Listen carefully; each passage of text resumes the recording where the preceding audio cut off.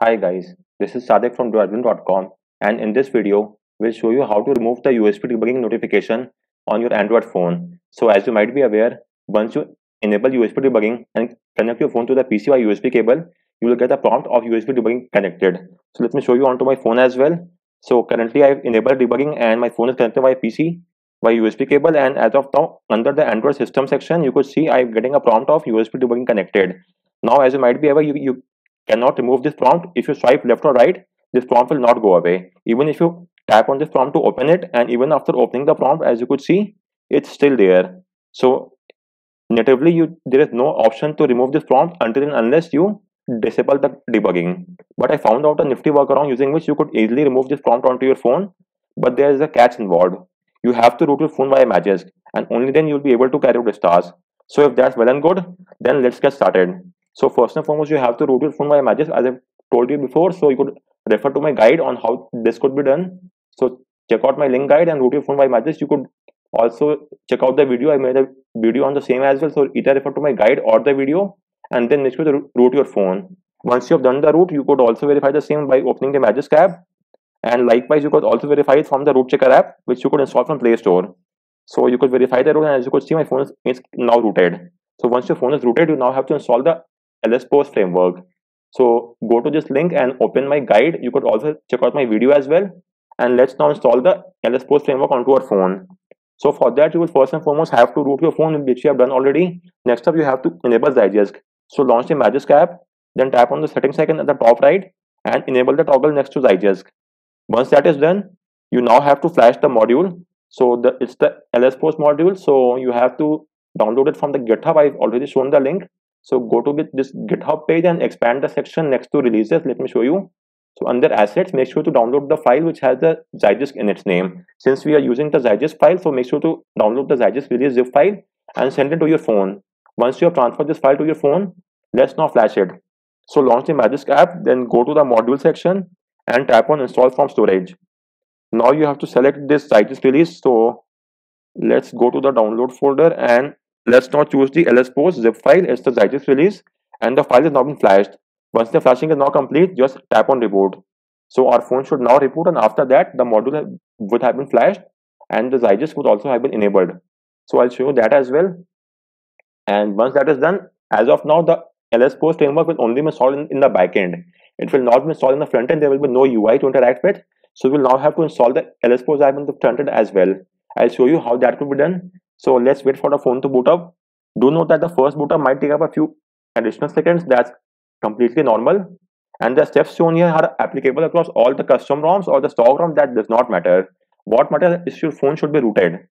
So, and it's applicable across all the phones, whether stock or custom, that does not matter. Anyways, let's now launch the Magisk app.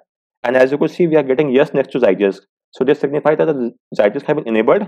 And under module as well, we have got the Zydisk LS module, which is up and running. But as you could see in the app drawer, we don't have the LS Post app as of now. So open the file manager app and go to the location where you have downloaded the LS Post zip file.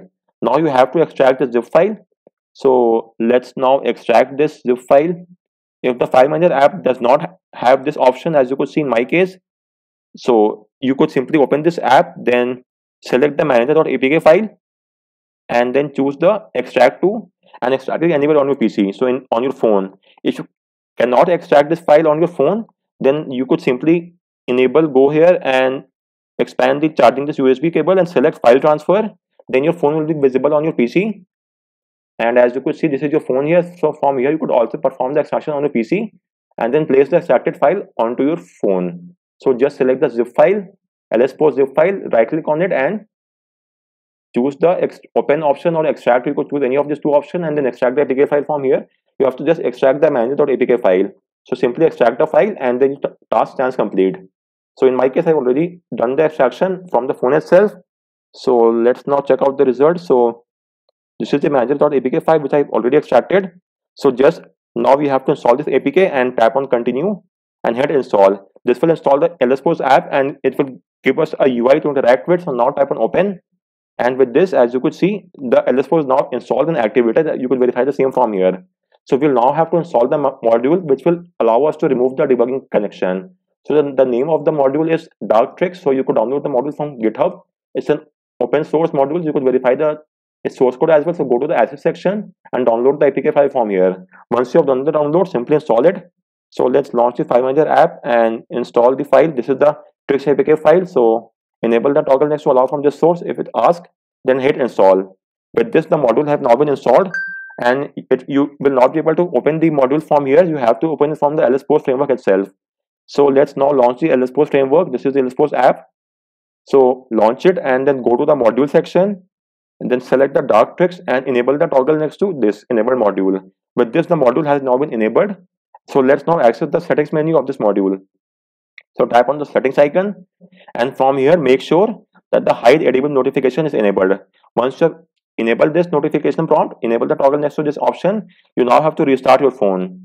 This restart is compulsory, so hit the restart button and let's now wait for the time frame.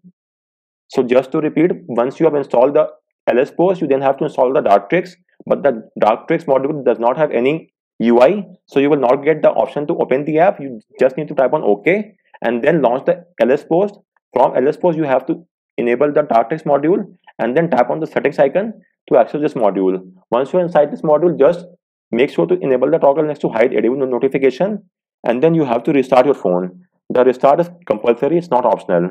So as you can see, our phone is now booting up and it's now booted. And so let's first and foremost verify the state. So as you could see, the module is there, it's activated, and the hide edible notification is enabled as well.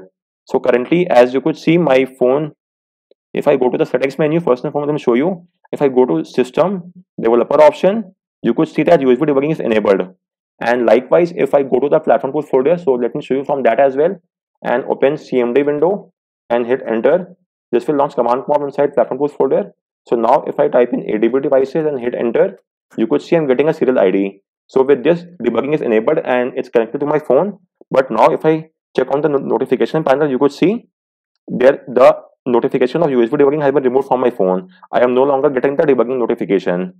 So guys, this was all from this guide. If at any point in time you want to revert the change, in other words, you want to bring back the USB debugging notification, then you just need to either disable this toggle, hide is just need to disable the toggle of hide edible notification and restart your phone, or you could simply remove this module as well, disable this module, or you could simply remove it as well. So for removal, you have to go to the module section and you could then remove the module from here. Apart from that, you could also, so let me show you that. So select here and hit uninstall, or you could simply remove the LSPOS module from Magisk as well. And doing any of these tweaks, so go to module section from the Magisk app and simply disable the Zygisk or hit remove. So carrying out any of these tasks will revert the process and you will get back the notification. So just to repeat, to get back the notification, there are quite a few ways of doing so.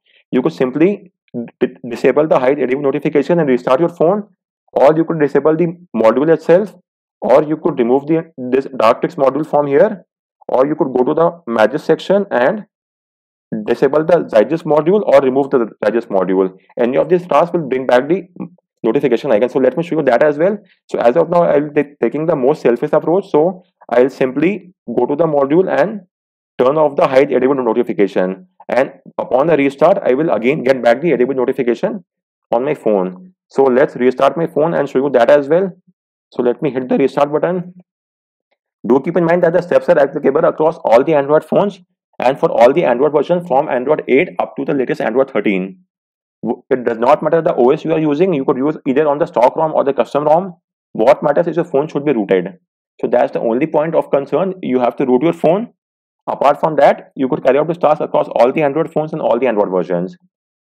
And once that is done, you just need to enable the toggle next to hide edible notification under the dark tricks and debugging will be removed. And if you want to bring it back, then simply turn off this toggle and the notification will be back. So let me show you that as well. So currently I have disabled the option. So just to verify, let me go to LSPOS, go to modules. Under dark tricks, as you could see, the hide ADB notification has been turned off. And from now onwards, I will once again get the notification of Android system and debugging. As you could see, it's here. So guys, on that note, I round off this video. If you have any queries, do let me know in the comment section and please like this video and subscribe to this channel for more tips and tricks.